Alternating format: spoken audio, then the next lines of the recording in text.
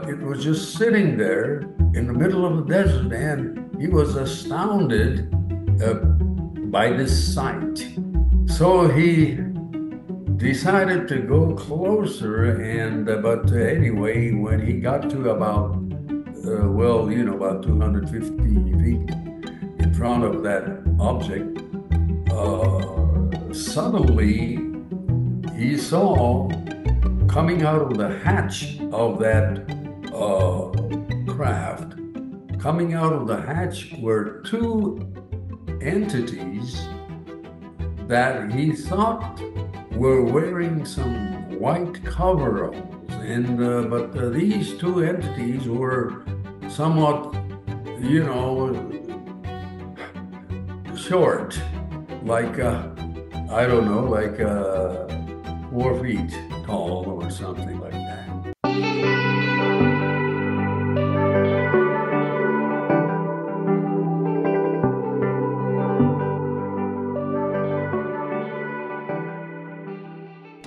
Aloha and welcome to another show, guys. Today I have a truly fascinating guest with us, someone who has spent decades delving into the mysterious and often controversial world of UAPs. Norio Hayakawa. He is a seasoned researcher, investigator, a lecturer with a rich history of exploring government secrecy and UAP sightings. Norio has been involved in this field since the 1960s, and he has investigated some of the most compelling incidents, including Area 51 and Dulce Base. He's also known for his critical perspective on the nature of these phenomena, suggesting that they might be manipulated by a deceptive entities from another dimension. But before we go into our wonderful interview, I want to thank all of my YouTube and podcast ohana. And I want to ask all of my YouTube and podcast ohana, it's really important that you follow the podcast and give a positive rating. Your help brings more incredible guests like Norio Hayakawa, L.A. Marzulli, Ryan Peterson, Gary Wayne. They're all excited to join us because they see that there is an engaged audience out there. So by following and reviewing, you're helping grow our ohana and to bring even more fascinating content and remarkable guests to the show. So please, if you can, possibly give a positive rating. I would truly appreciate it. Okay, now without further ado, let's welcome Norio Hayakawa to the show. Well, thank you very much. はじめましてよろしく。日本語はあまりわかりません。でもうちの母は日本人で札幌から来ました。あ、そうですか。すごくはい。よく話せますね、日本語。わかりません。もう、悪い。日本語悪い。Oh, no, no, no, no. It's good. No. Oh, thank you. Um, well, thank you very much for being on the show, Norio-san. Yes, Um, you're welcome. you're a very interesting man. Oh, okay. I listened to your interview with on Coast to Coast, Derek Gilbert, I see. Oppenheimer. Yeah, you're very interesting, and you're from Yokohama. That's correct. And yeah, so my family's from Sapporo, Hokkaido. So Oh, yeah. Um, Well, if you could please tell our listeners a little bit about yourself. I know a little bit about you, but I'm not sure what the audience knows about you and how you came to New Mexico, of all places. it's a very long story, but you know, I was born and raised in Yokohama, Japan. Actually, I was born in 1944, so I'm a very, very old guy, almost 80-year-old. And but anyway, I grew up in Yokohama, Japan, and I went to an international type of school from grade one all the way to high school, grade 12. And so, so by the time I was in second grade, I started understanding a little bit of English. In fact, when I first went to that international school, they only spoke English and you were not allowed to speak Japanese at all. But anyway, things are, you know how things are, you just get used to it. So by the second grade, I was almost, understood everything they were talking about. And so, but anyway, I graduated from that international school in Yokohama in 1963. And then the following year, I decided to go to a university in Tokyo called the Sophia University in Tokyo, Japan. And it was in 1964, in the month of April of 1964, that I was in a student lounge at the Sophia University in Tokyo, and I was just relaxing and reading some newspapers, and there were some English language newspapers there. So I was looking at this newspaper, and lo and behold, there was a strange headline in the middle of this newspaper. It wasn't a big article, but it said, "Patrol officer sees saucer sitting on sand." What a strange headline that was, and I was interested in that headline, and so I decided to read that news article, and it said from Socorro, New Mexico, which I had never even heard of until then. So I started reading that amazing news story that came from AP Wires, and lo and behold, it was a fascinating story, news story of a highway patrol officer living in a small town called Socorro, New Mexico. And it was, I believe, at April 24th, 1964. On that afternoon, he was chasing a high-speed, motor vehicle. And but anyway, after a few minutes, he stopped chasing that high speeder because he had heard a loud explosion in the desert. So he stopped chasing that car and went towards the desert. And Lord behold, he witnessed something strange. That is, he witnessed about 300 to 400 feet ahead of him a strange oval-shaped metallic object just sitting on tripod right in the desert. And it was the size of a regular automobile, maybe slightly larger, but it was just sitting there in the middle of the desert. And he was astounded uh, by this sight. So he decided to go closer, and but anyway, when he got to about about 250 feet in front of that object, suddenly he saw coming out of the hatch of that uh, craft, coming out of the hatch were two entities that he thought were wearing some white coveralls, and but these two entities were somewhat, you know, short, like I don't know, like 4 feet tall or something like that. And yet he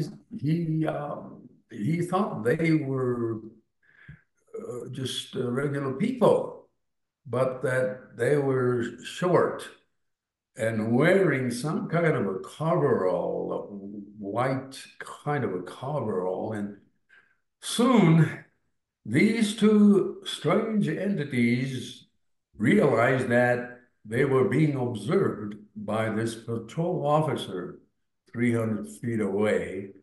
And so they, they went inside the hatch closed that hatch, and within less than a 30-second, Officer Lonnie Zamora heard a loud explosion, and the bottom of that craft was was ejecting some kind of a you know thing like fiery thing, and then this object rose up in the air, and then it flew up towards the western sky, and suddenly, at a tremendous rate of speed, it just vanished. In other words, Officer Lonnie Zamora says the object did not fly away in a regular uh, propulsion system, but it simply dematerialized into the air, and so that was the famous 1964 Lonnie Zamora Socorro incident, which is one of the most credible UFO incidents in American history. It was investigated by hundreds of personnel from Holloman Air Force Base, which was about 200 miles south of the Socorro area. But I'm talking about a day or even a day later or 2 days. Not only were the Air Force personnel from Holloman Air Force Base descended on this town of Socorro to see the site, but there were also government officials from Washington, D.C., that joined them. In fact, one of the uh, persons that was sent from Washington, D.C. was, of course, the famous J. Allen Hynek. And Allen Hynek and several others thoroughly investigated that location. They witnessed remaining, burning of the bushes and charred remains of, this rocks in the desert, and the indentations of where the tripod was allegedly, there.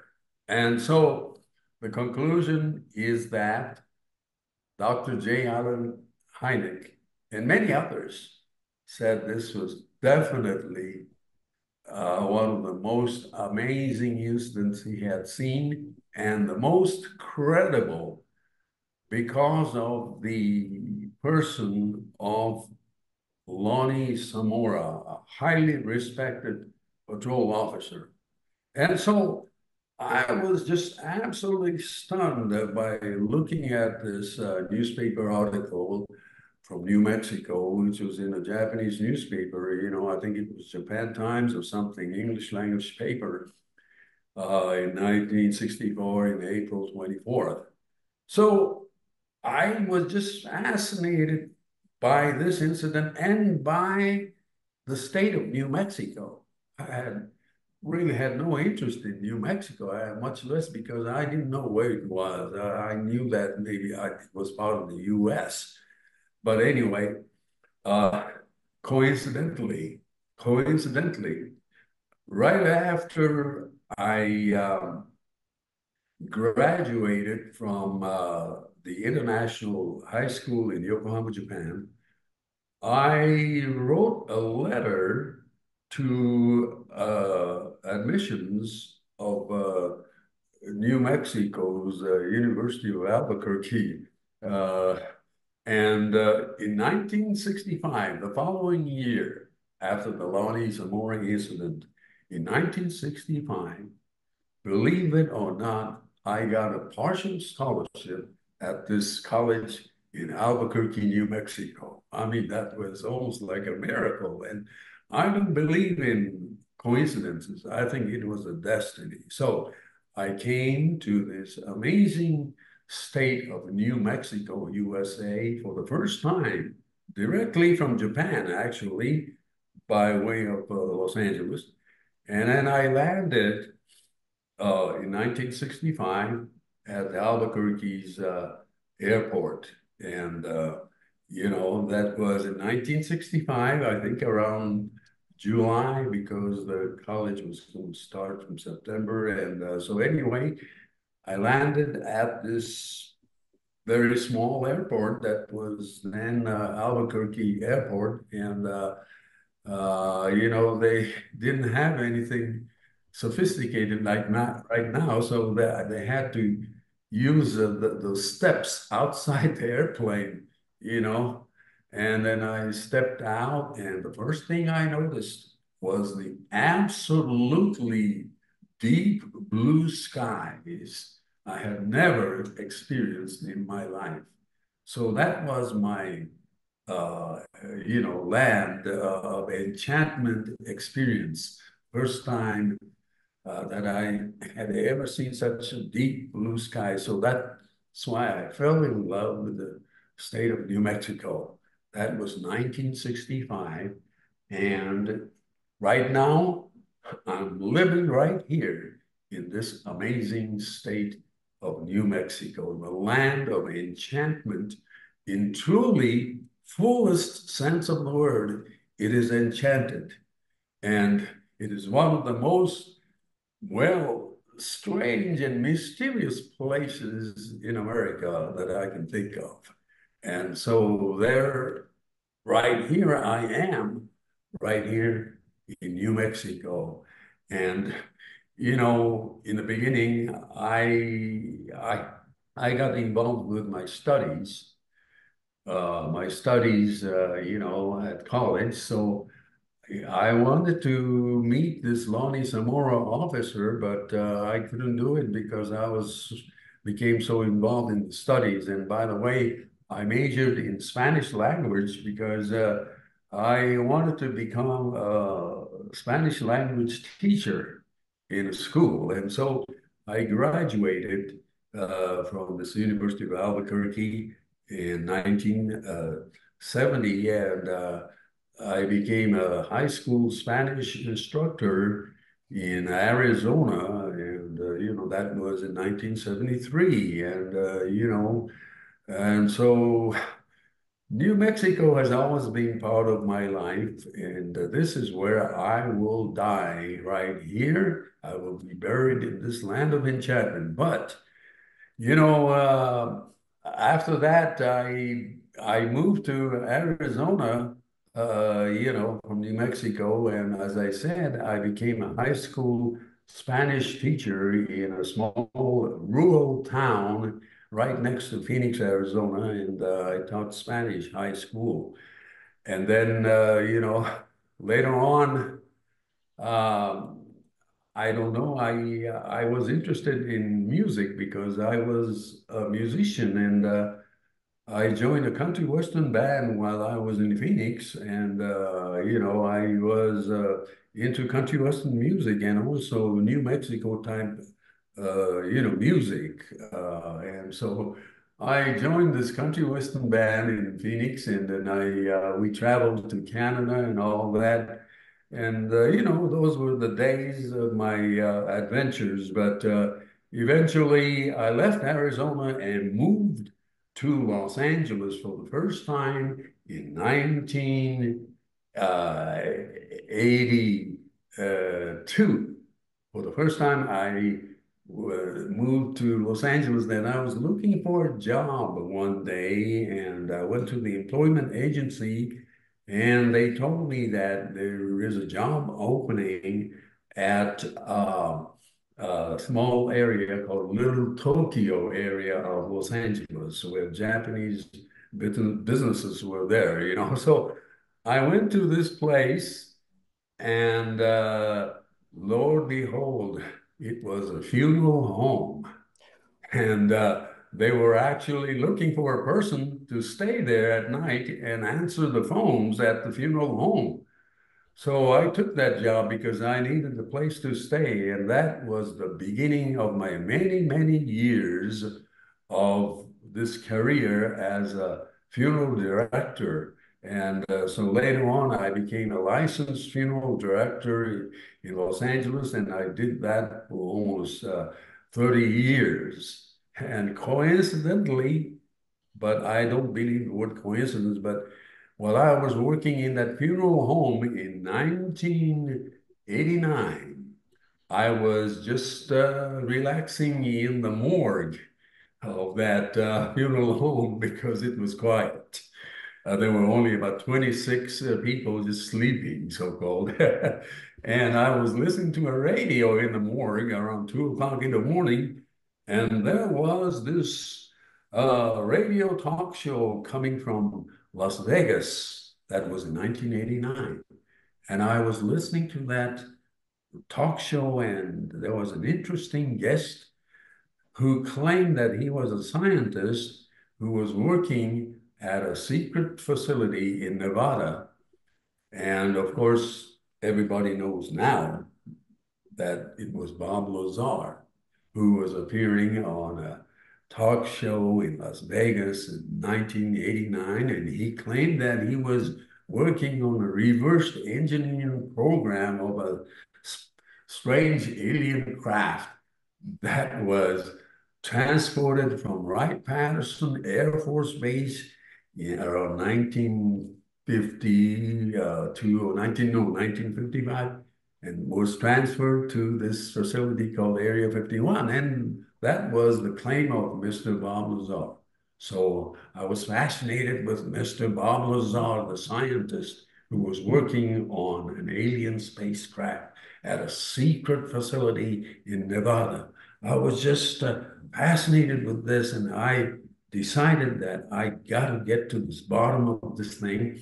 And so I wrote about this to a Japanese magazine right away. And then in 1990, the Japanese magazine called Mu, M-U, just like the Mu continent, the Japanese magazine about the occult events in the world.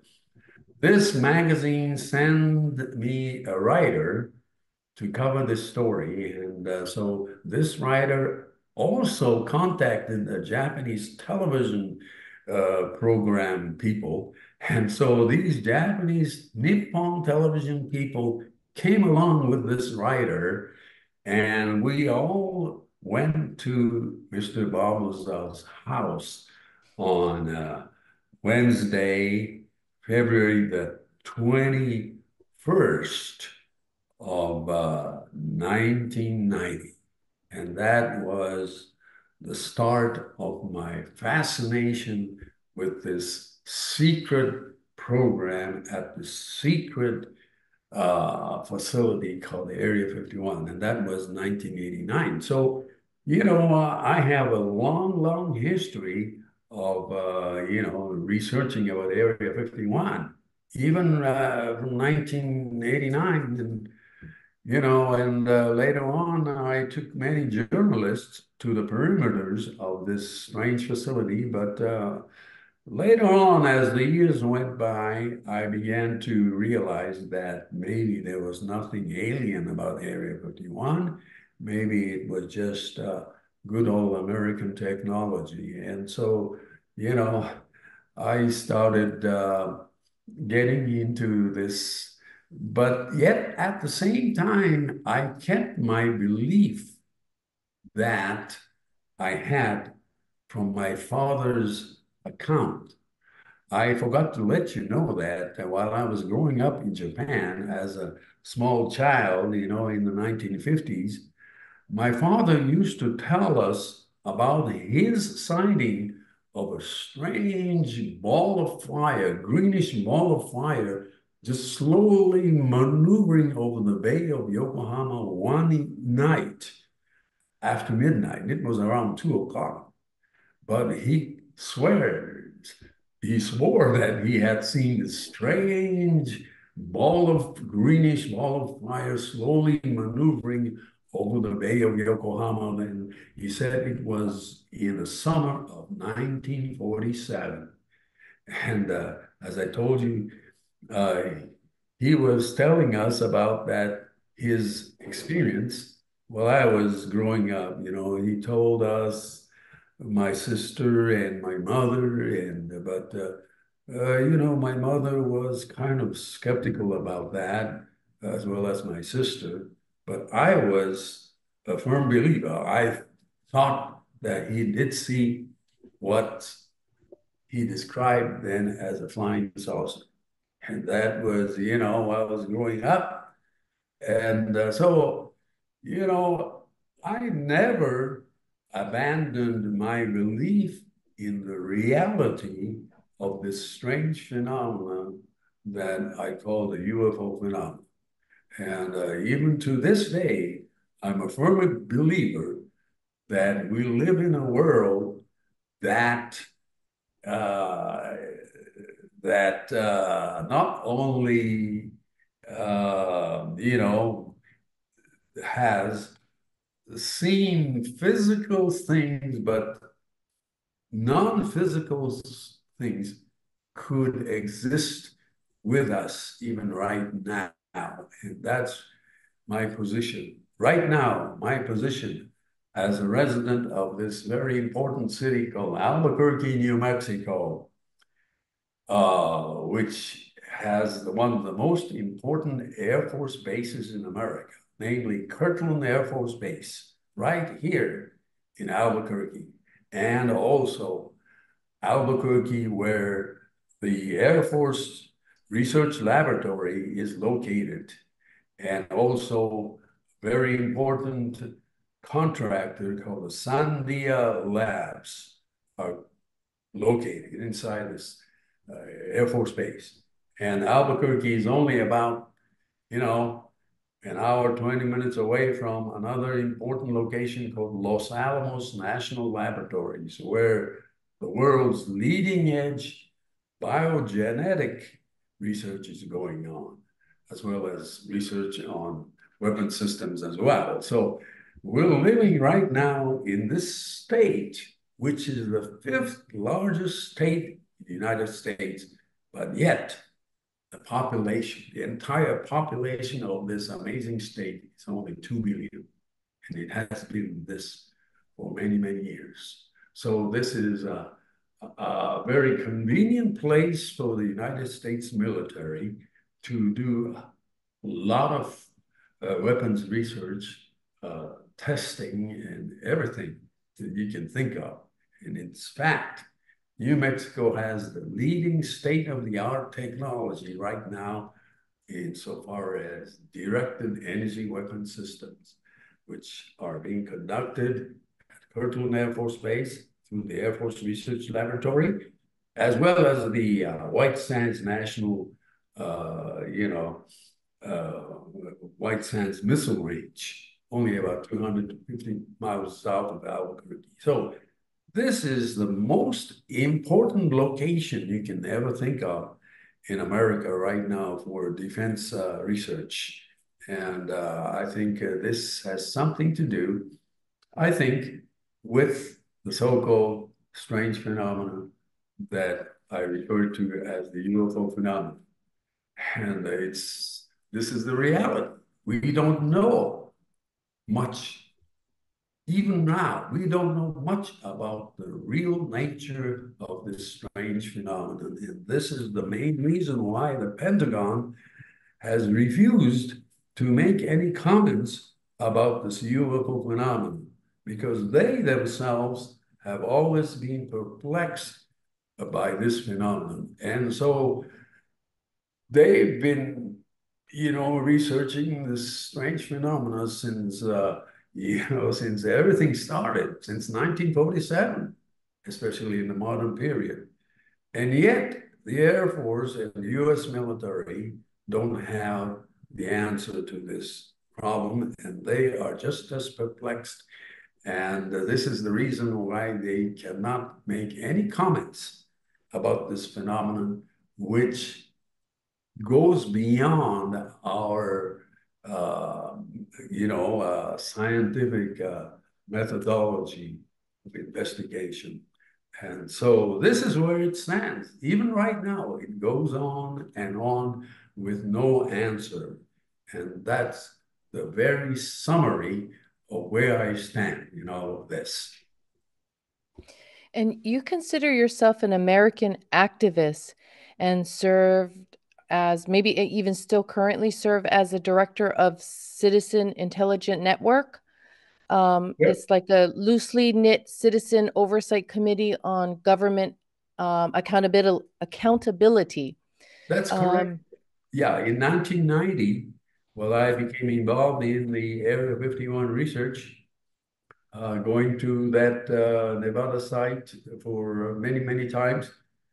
I started to form a group called the Civilian Intelligence Network in order to create a group that is vital to act as a watchdog agency for government programs because there are indeed things called black budget programs in the United States where, you know, things could go wrong, they could destroy environment, and they have actually. So we decided to form a group to monitor the activities of these so-called black budget programs of the military to make sure they are not doing anything that is violating the protection of the environment. So yes, I formed that organization in 1990, and we became active in many of the researches. But of course, by now it has been dissolved. There's no such a thing, but just a few people remain, and we just exchange information about what's going on, and we just use the internet to, the propagate facts of everything to the people. So anytime new information comes, we pass along freely this kind of information because, I believe in our hard-earned tax dollars, and we want to make sure that these tax dollars are being used for programs that benefit society, benefit America. And so I think there's a need oversight committee like this. yes. Well, what are your thoughts on the idea that the UFO phenomenon represents intentional deception rather than physical ET visitations? Well, I've been involved in the UFO research, UFO phenomenon research for more than 60 years. In fact, I started in 1961 when I was in high school. And so after more than 60 years of research, I have yet to see any uh, physical, tangible, documentary evidence whatsoever that we have ever been visited by physical extraterrestrial biological entities in their physical extraterrestrial spacecraft. I have yet to see any evidence. Yet, the real phenomena it remains. The UFO phenomenon still remains unsolved because I have come to the conclusion, like many of the pioneers of American ufology, such as Dr. Jacques Vallée, whom I consider to be one of the most foremost authority of this phenomenon. People like Jacques Vallée and people like John A. Keel, another author. These gentlemen were pioneers of ufology in America, but in the late 1970s, their perspective started changing from extraterrestrial hypothesis of the origin of this phenomenon to non extraterrestrial physical origin of this phenomenon. So, in fact, I was also influenced by the writings of Dr. Jacques Vallée and John A. Keel, and I became a firm believer that this phenomenon is not 100% physical phenomenon. In fact, it's not a physical phenomenon, but it is an intrusion into our physical dimension of sentient entities that dwell in an extra dimension in this cosmos.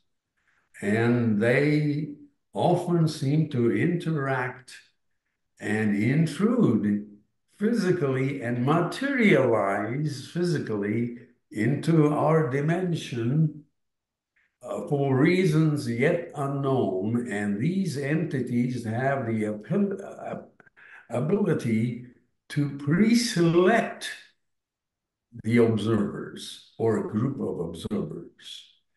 And then also locations. So this is my conclusion that UFO phenomenon is a real phenomenon, but we still don't know much about it. And most of the world's scientists and engineers in this world believe that there ought to be somewhere in this vast universes intelligent life out there. But when it comes to UFOs, they also seem to be convinced that UFOs are not manifestations of their physical visitation to this planet. And I concur with them fully. This is the reason why, even though I have been investigating the so-called alien underground bases, such as they allegedly have right here in New Mexico, about 3 hours away from Albuquerque. There's a place called Dulce, New Mexico, which is part of the Indian reservation of the Hickory Apache people. But for many years, there have been rumors that there is a physical underground alien U.S. collaborative bio lab outside Dulce under the Archuleta Mesa. But, I've investigated Dulce, and even now, once in a while, I visit Dulce. I have made many friends in Dulce because in 1991, this Japanese TV crew, after leaving Area 51, we came to New Mexico right after Area 51, the following week. And we started interviewing people at this strange Native American community called the Dulce, New Mexico. The Dulce was the largest community of the expansive Jicarilla Apache Reservation. And we tried to find out if there's a physical underground base there. And even to this day, I have yet to see any physical evidence of any underground alien base in Dulce.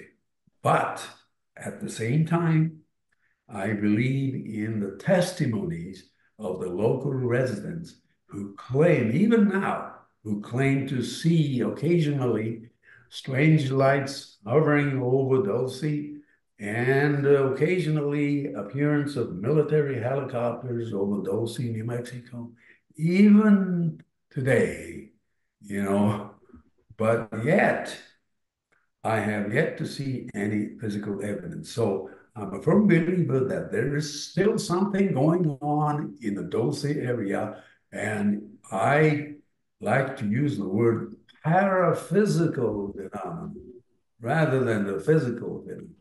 It's a paraphysical phenomenon in which entities from another dimension occasionally materialize themselves and appear and interact with the local residents, Native American people in the Dulce area, even now.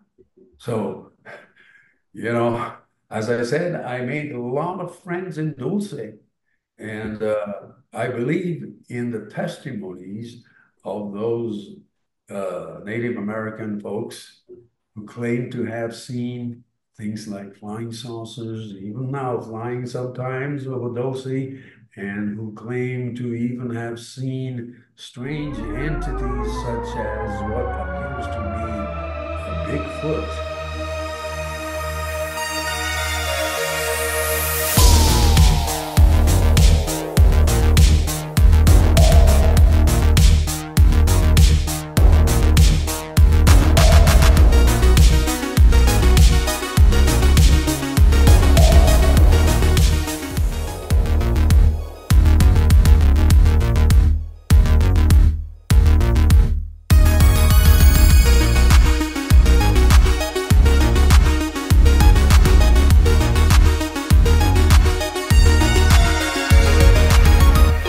Flying sometimes over Dulce, and who claim to even have seen strange entities such as what appears to be a Bigfoot, in near the Navajo River area of Dulce. Even today, there are reports.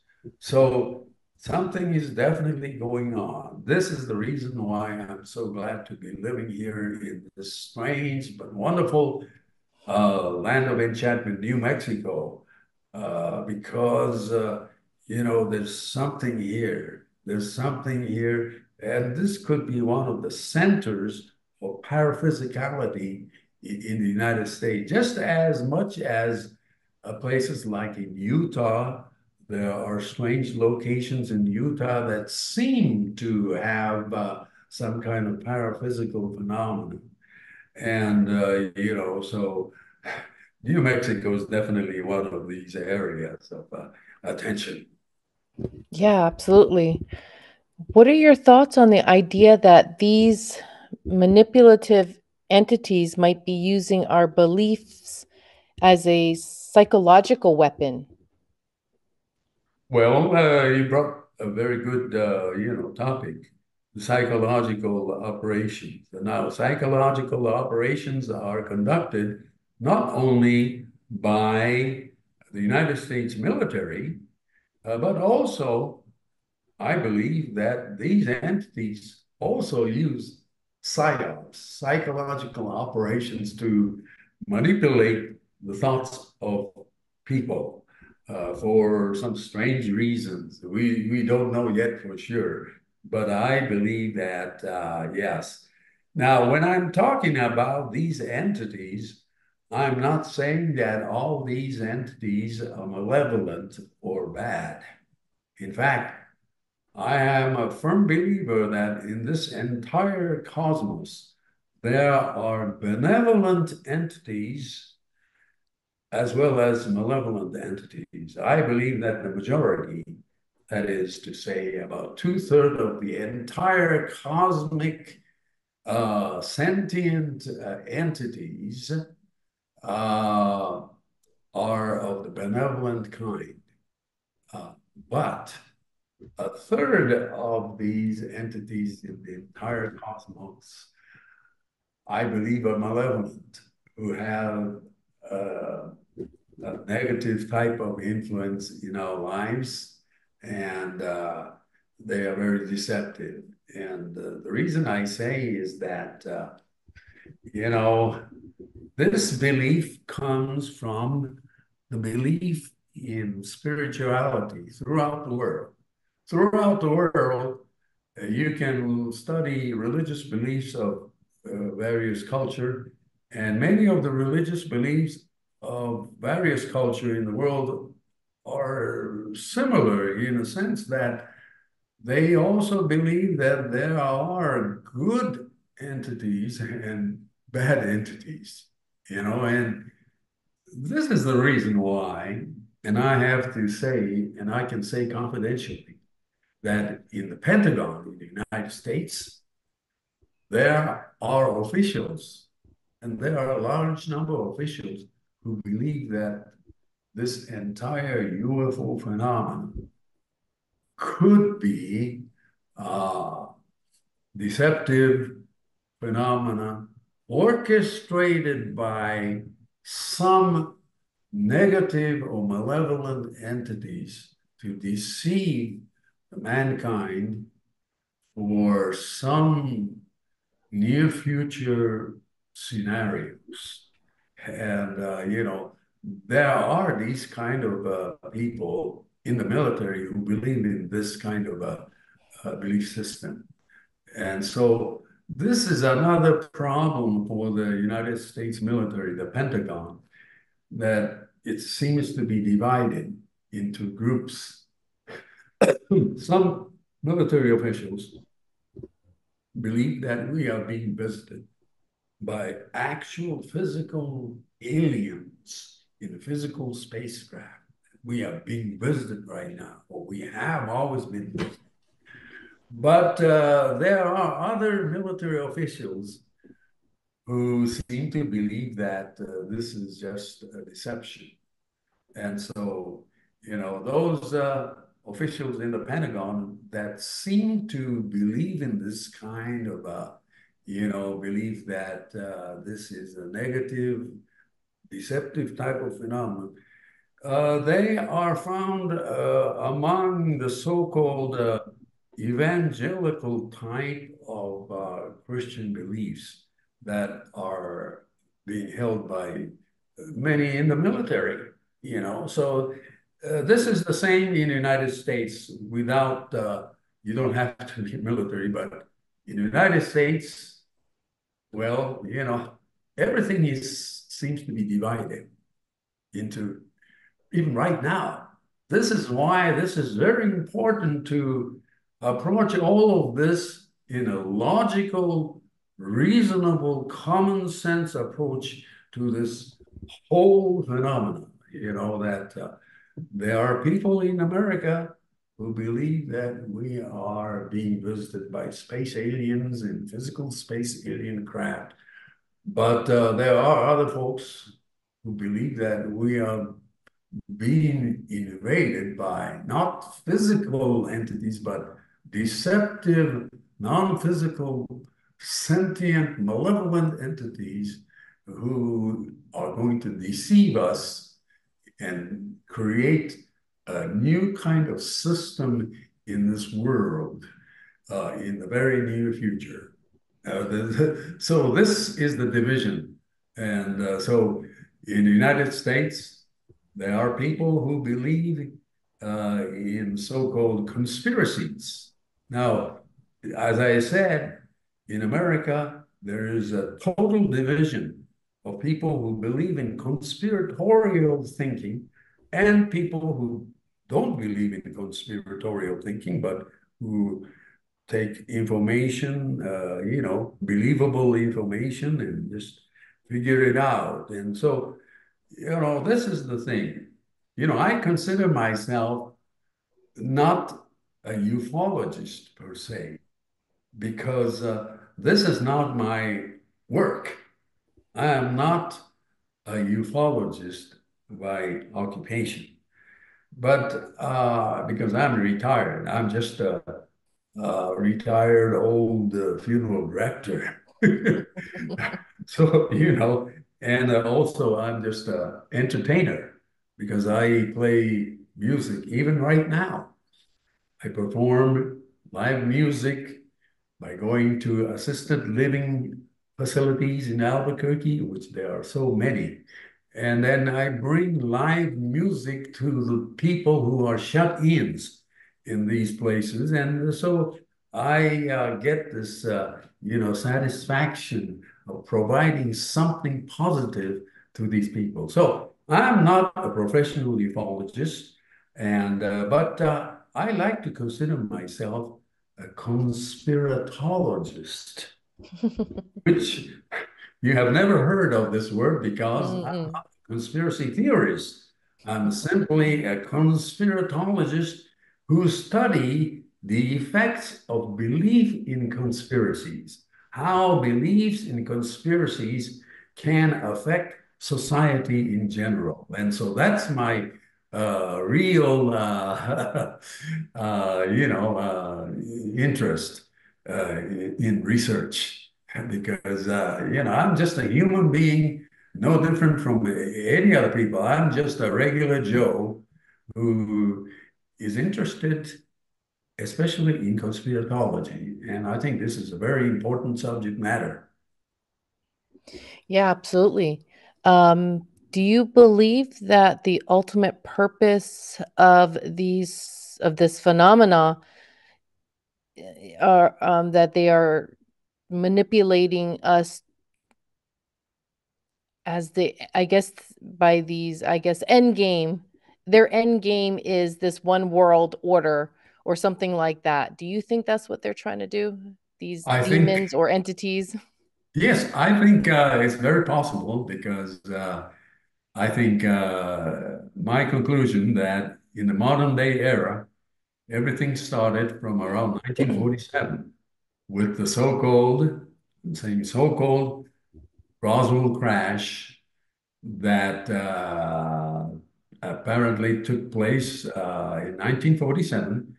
And also, 1947 was the beginning of the brainwashing operation by unseen secret governmental things that want to brainwash us into believing that we are being invaded by aliens.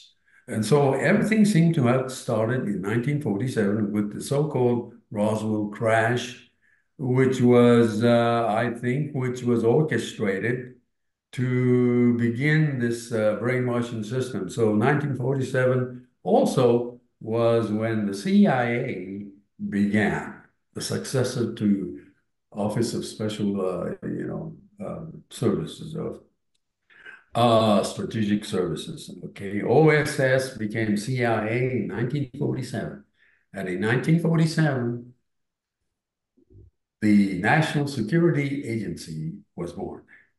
And in 1947, the Department of the Air Force began.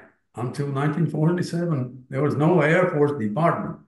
There was no CIA. There was no NSA. But in 1947, with the beginning of the series of the so-called crashed objects, especially in New Mexico, it seemed to have begun this operation.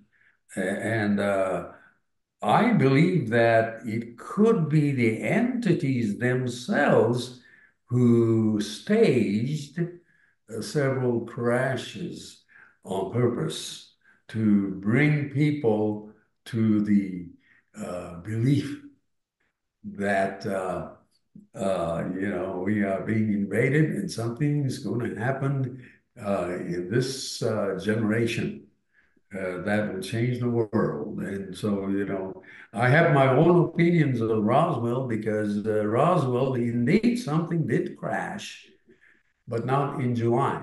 Something did crash on June 14th, 1947, outside of Roswell, outside of Corona, a small community. And it was the crash of a very top secret American reconnaissance item that the United States were, conducting.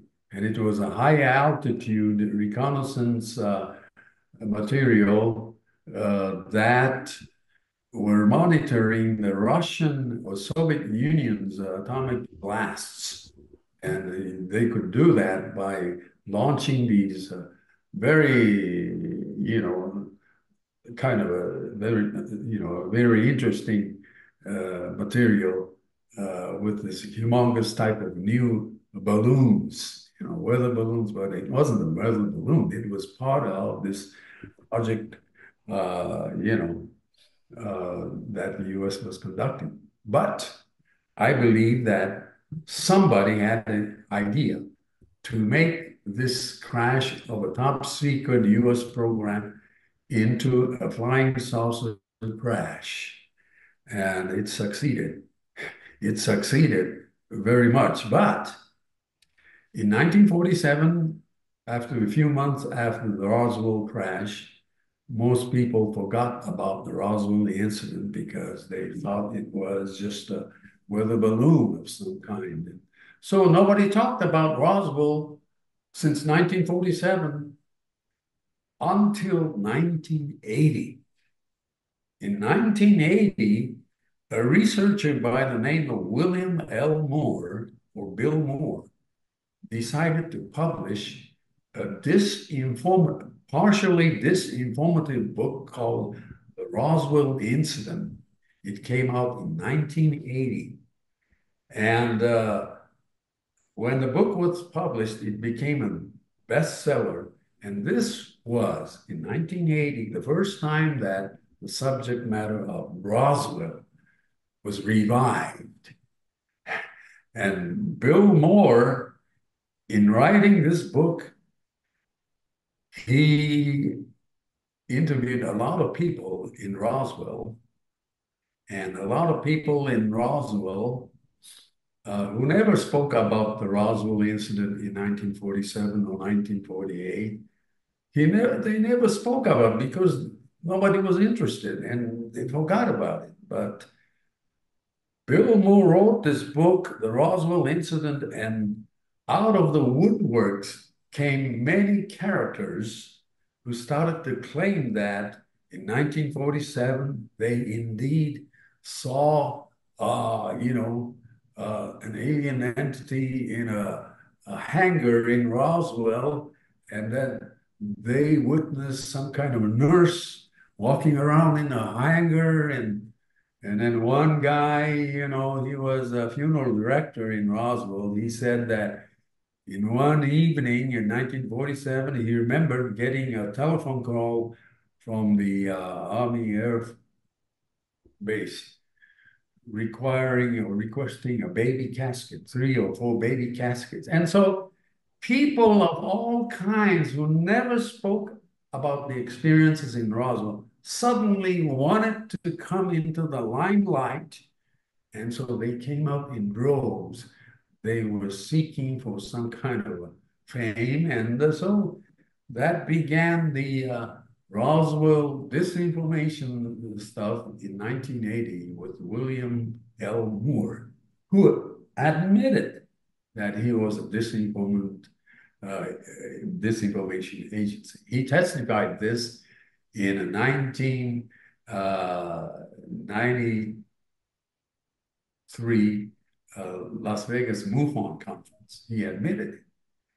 And, in 1980, a lot of things happened at Kirtland Air Force Base in Albuquerque. In 1980, William Moore visited an AFOSI, Air Force Office of Special Investigation. This counterintelligence officer named Richard C. Doty. So William Moore, or Bill Moore, visited Richard C. Doty at Kirtland Air Force Base in 1989, and they are the ones who started this whole campaign of propagating disinformation throughout the UFO community. That took place at Kirtland Air Force Base in 1980. And,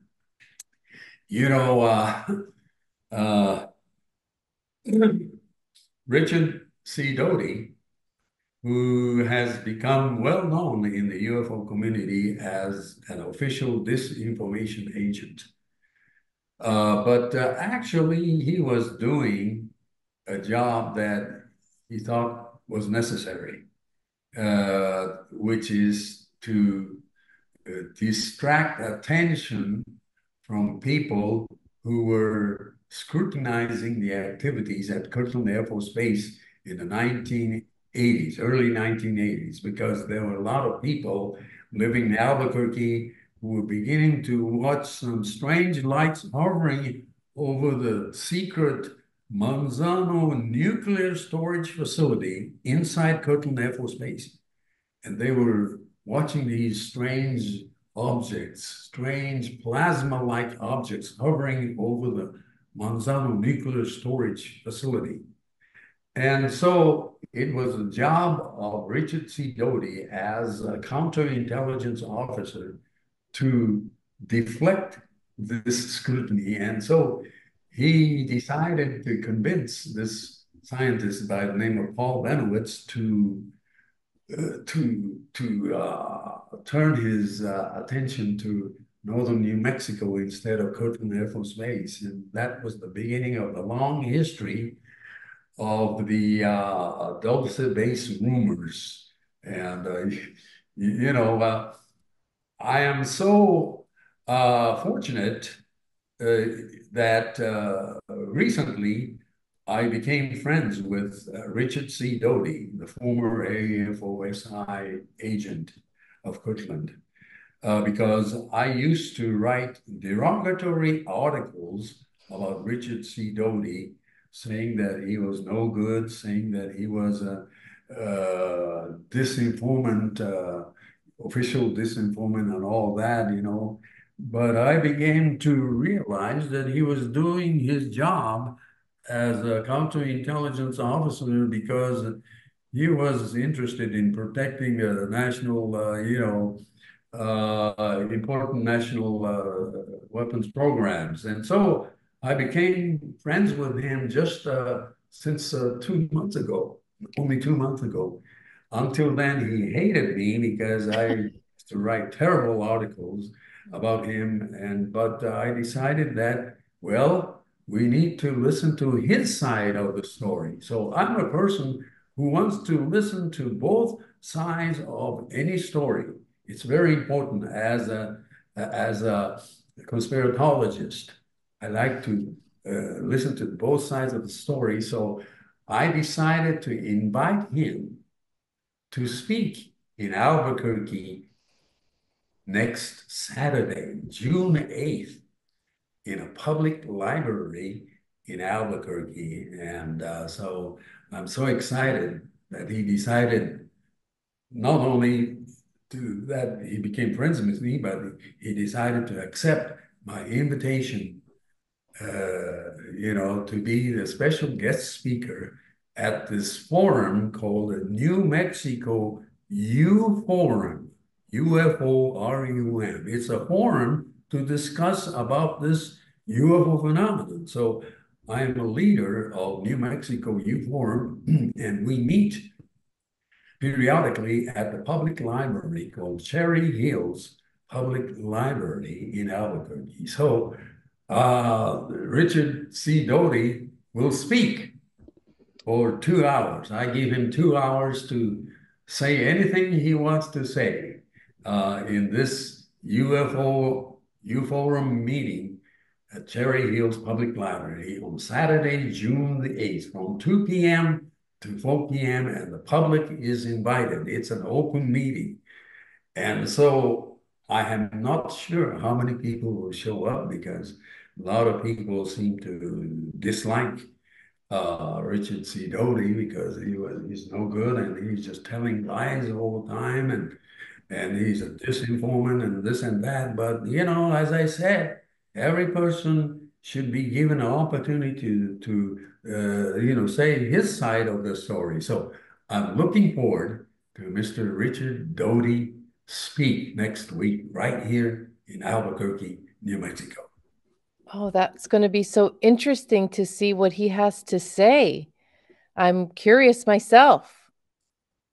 Yes, I think, a lot of people just hear things. And of course, there are some good video programs that Richard C. Doty was in. In fact, one great documentary movie is called Mirage Man. Mirage Man. It is an hour and a half documentary movie featuring Richard C. Doty. And Richard C. Doty is a person that doesn't speak at conferences usually, very little.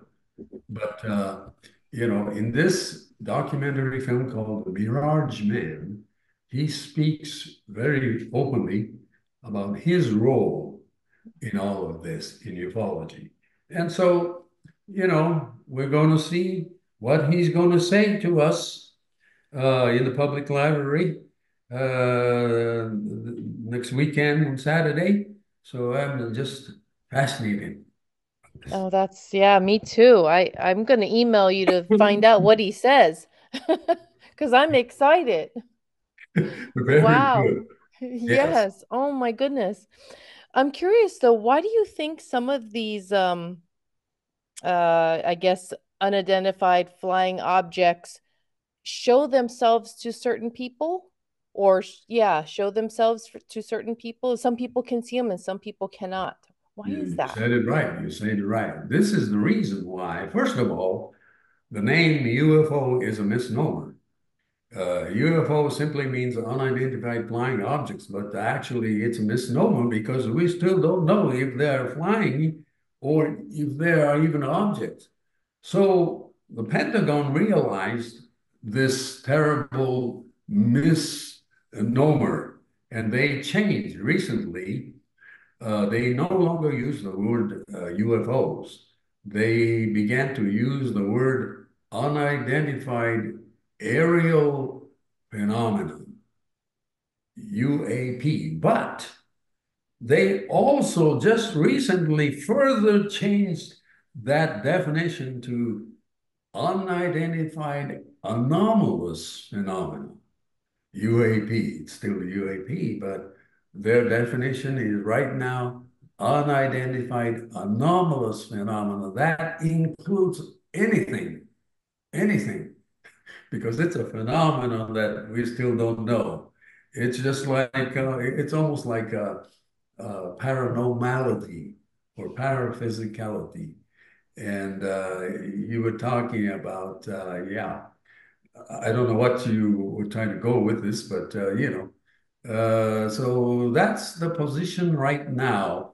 The Pentagon has, made very few statements, but there are some people in our government that are convinced that this phenomenon is real, and so the U.S. Congress had a special public session last July 2023, and there were several former so-called intelligence officers who testified that the United States has been hiding actual alien artifacts.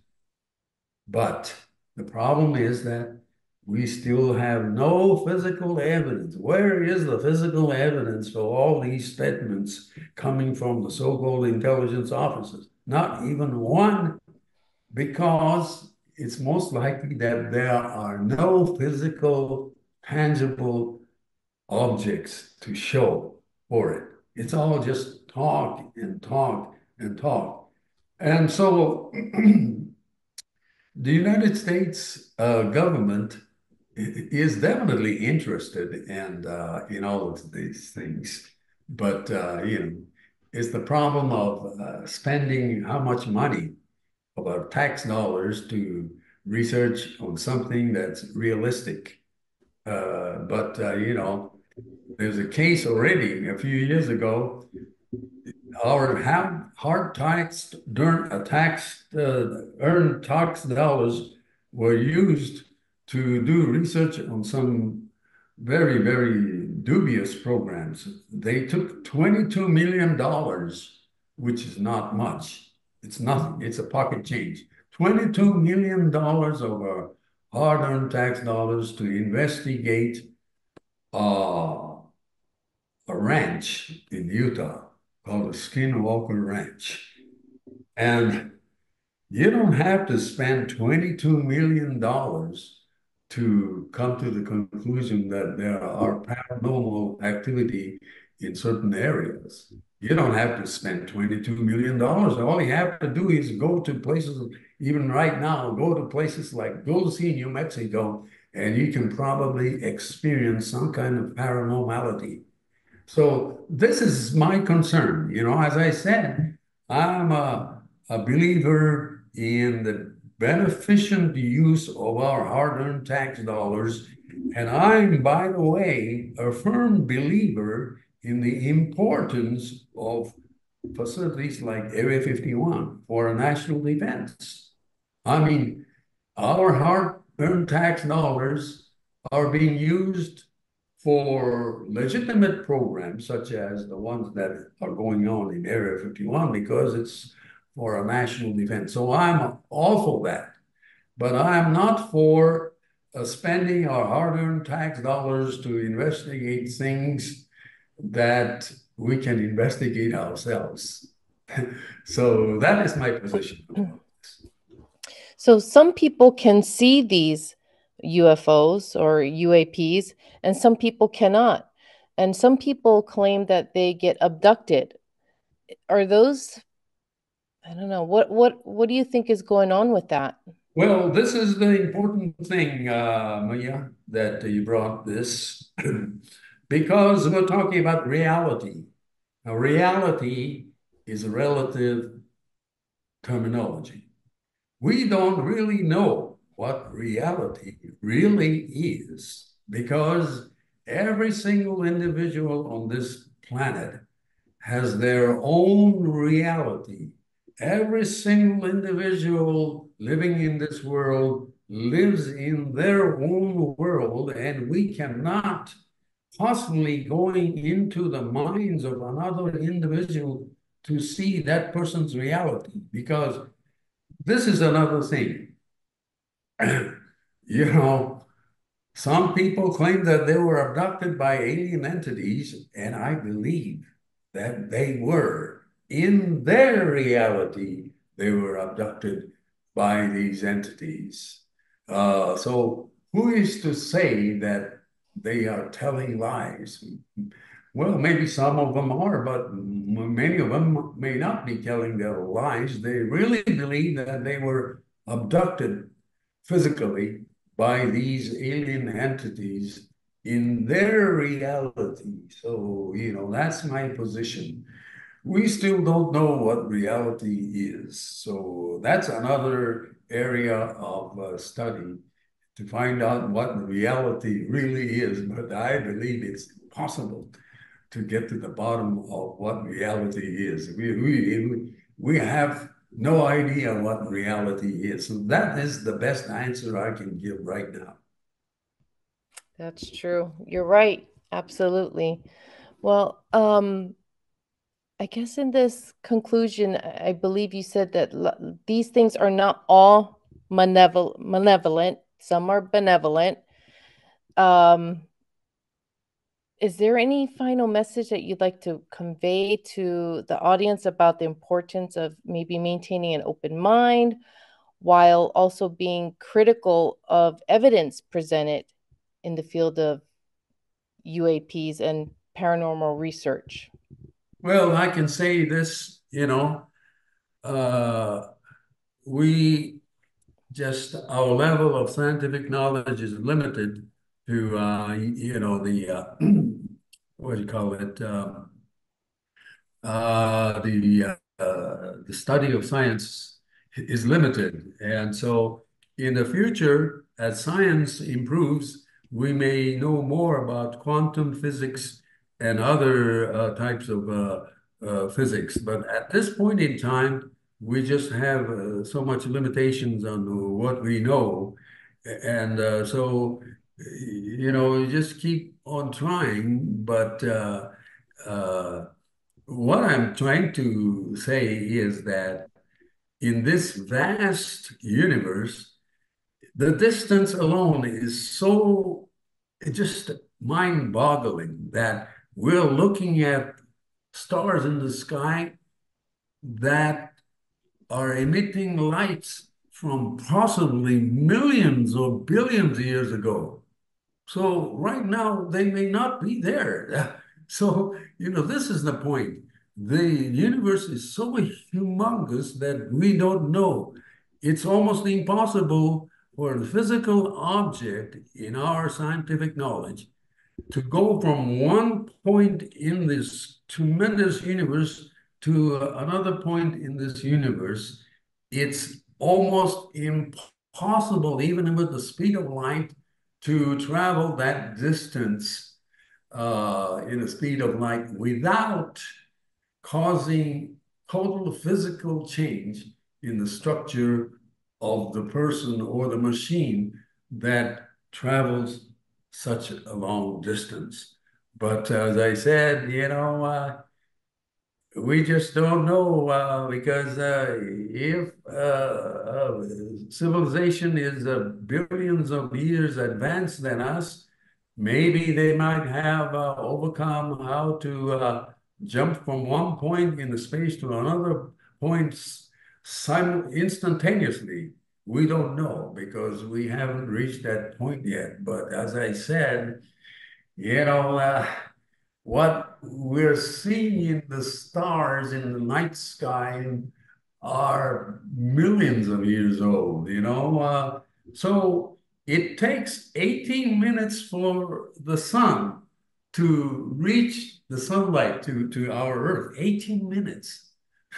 That long, 18 minutes. So you don't see it instantaneously. That's how spacious this whole space is. And so we just don't understand, but we have to put faith in the human potential. And so this is the reason why I highly respect researchers and physical theorists such as Dr. Michio Kaku, who has, studied all these wonderful mysteries of this universe, but has not come to a definite conclusion because we are at a baby stage right now. So that's how it is right now. And my message, final message to the people is keep watching, keep watching. You never know. You never know because one of these days, suddenly,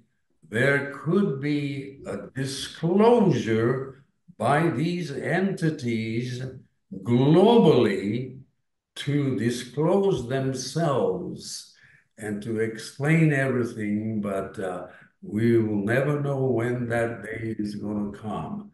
I have no confidence that the government will ever disclose anything because they don't know anything. The only disclosure will come from these entities, if they exist, themselves, to disclose themselves and to create a new mindset among the people. Will that day come? We don't know. It could be 10 years from now. It could be 20 years from now. It could be 100 years from now, or it may never happen. I have no idea. So, but yet we must always keep looking. And that's my answer. Have you ever met Michio Kaku? Have you ever met him? Oh, it's impossible to I know. talk to such a, amazing person. I And know. but I highly respect that person, Michio Me Kaku. too. Yeah. So anyway, Mia, I'm so absolutely fascinated and thankful for you Thank for having me speak thank you. wildly on your program. Absolutely. No, thank you. Where where can our listeners find you and your work, your music? Where can we find that? Yes, all they have to do is just do a Google search on Norio Hayakawa. Norio Hayakawa on Google, and you can probably find tens of thousands of articles that I have written or any item that I have written or, you can also use a YouTube and go, to Norio Hayakawa and I have produced hundreds and hundreds of short YouTube videos. I am a believer that YouTube videos should be short, and not long. And so I have made many, many, many short 2 or 3 minute YouTube videos on UFOs and conspiracies and all that. And I try to summarize everything in my video. So people can also write to me by email at noriohayakawa@gmail.com. Norio Hayakawa at gmail.com, and I will answer every single question that people may have. And I'll do my best to answer to the best of my knowledge and to the best of my ability. Oh, thank you so much. 時間をいただいてありがとうございます。どういのりおさん、たしまして、どういたしありがまして。とう。本当に感謝しまして、ありがとう。Thank you. Thank you. Thank you. It was a pleasure to meet you. I really am so happy that I got to meet you. Thank you Oh, so much. great, Mia-san. Great. Okay, Thank we'll you. talk to you again. Yes. And that brings us to an end of another episode of the Sensible Hippie Podcast. I want to thank my special guest, Norio Hayakawa, for sharing his incredible insights and experiences with us today. Listeners, if you've enjoyed this episode, please take a moment to follow the podcast, leave a 5-star rating, and write a positive review. Your support means the world to us, and it's the only way people will find us. When you subscribe and you leave reviews, it helps reach more listeners and attract more incredible guests. Amazing individuals like Norio Hayakawa, L.A. Marzulli, Brian Peterson, Gary Wayne, they're all excited to join us because they see that there is an engaged audience out there. So by following and reviewing, you're helping to grow our ohana and bring even more fascinating content and remarkable guests to the show. So until the next time, remember, in the world of UAPs, the truth is out there just waiting to be revealed. Ahui ho kako. Bye. I got another chance to rise above the emptiness. Got a brand new plan, forming like a silhouette. Our eyes are looking up, gonna get what we want. Our time to overcome. The stars align for us. Hearts soaring like a jet plane, crushing and we never look back. Tell them this is our game. We're taking it with all that we have. It'll never be the same. Victory rewriting the past. Hearts soaring like a jet plane, crushing and we never look back.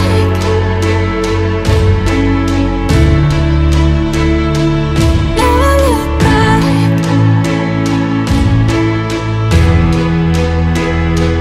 Never look back. Up until the last call, staying until the end, together through it all. Even if we break a bend, our eyes are looking up, gonna get what we want.